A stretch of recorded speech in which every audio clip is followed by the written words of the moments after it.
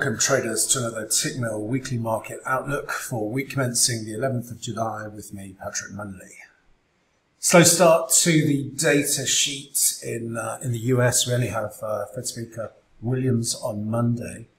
On Tuesday we get June NFIB, small business optimism, looking for a 93 print there. Cost pressures and labour shortages are the key concerns. We also hear from Fed Speaker Barkin on Tuesday. Then Wednesday, really the main event for next week, it's US June CPI, looking for a 1.1% print there.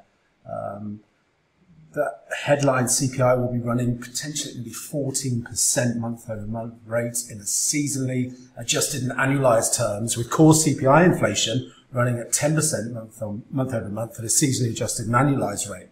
That would be the hottest core reading since June of last year, while indicating continued upward pressure upon underlying inflation.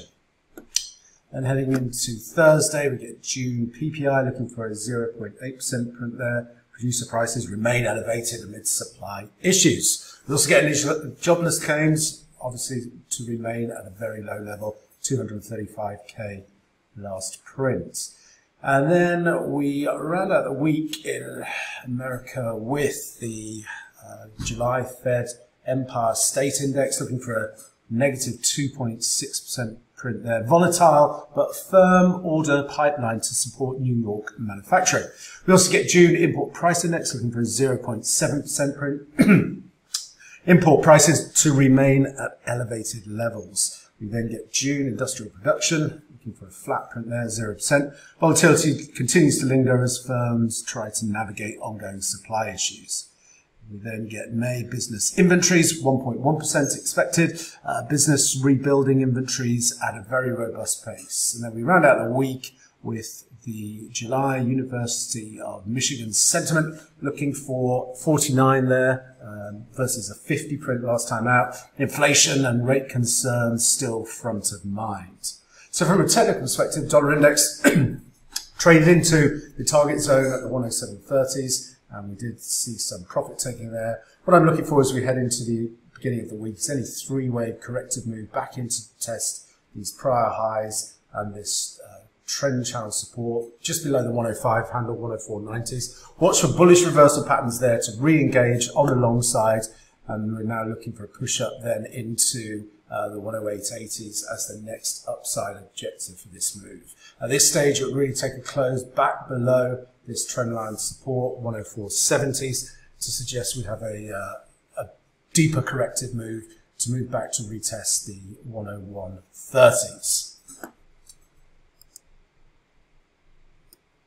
In the Eurozone, Tuesday, we get July ZEW survey of expectations. Confidence is on par now with the pandemic lows in the Eurozone. Wednesday, we get the May industrial production, looking for a flat 0% print there. Supply issues are an ongoing headwind to production in the Eurozone.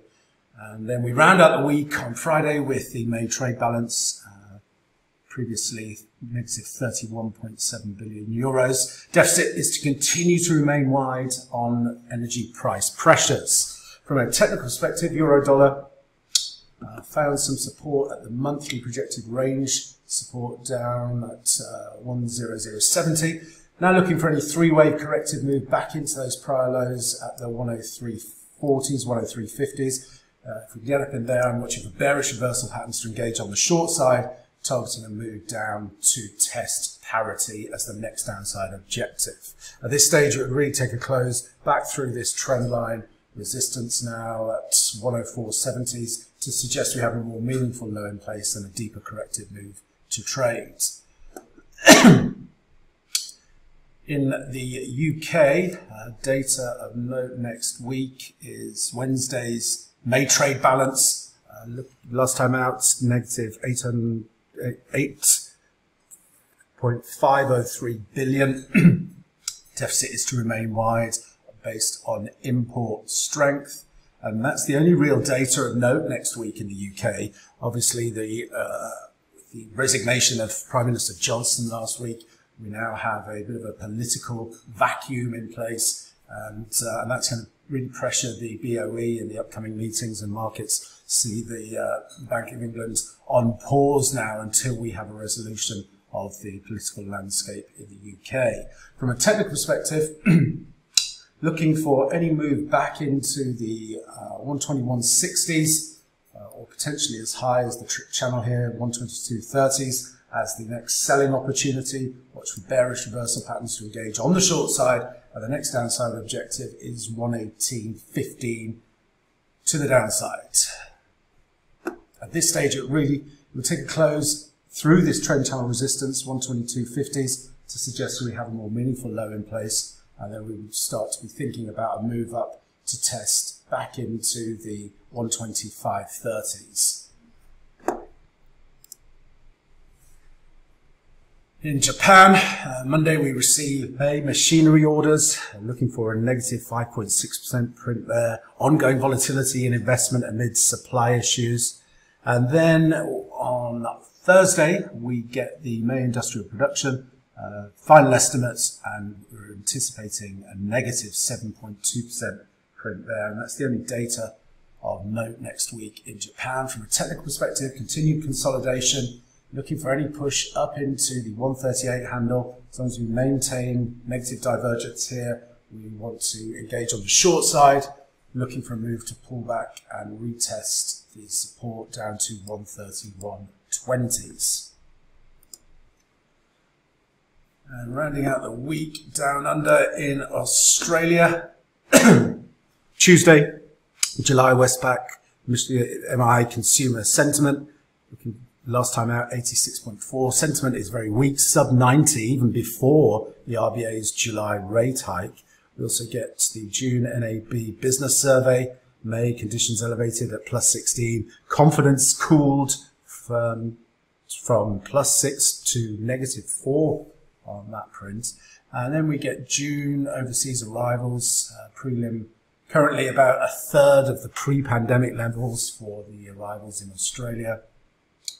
And then on Thursday, we get the June employment change, looking for 30,000 there. Labour demand remains robust. Job vacancies are very high. We also get the June employment rate, looking for 3.8% there. Rate continues to tick lower, holding participation steady at record highs. We also get inflation expectations, well up from 3.5% at the start of 2021, mirroring actual inflation. And that is the main data of note next week in Australia. From a technical perspective, if we can take out the internal trend channel resistance here, 68.80s, we look for a test of the main trend channel resistance and the monthly pivot just above the 70 handle. From there, I want to re-engage on the short side, targeting the weekly equality objective down to 66.40s. And just to wrap things up here, let's take a quick look at Bitcoin. Bitcoin traded into our target zone, which was this 22,350 to 22,960 area. We are seeing some supply coming to the market here. So we look for any loss now of the 17,800 level to set up a test of our weekly equality objective to 12,185. As always, traders, plan the trade, trade the plan, and most importantly, manage your risk. Until next week, thanks very much.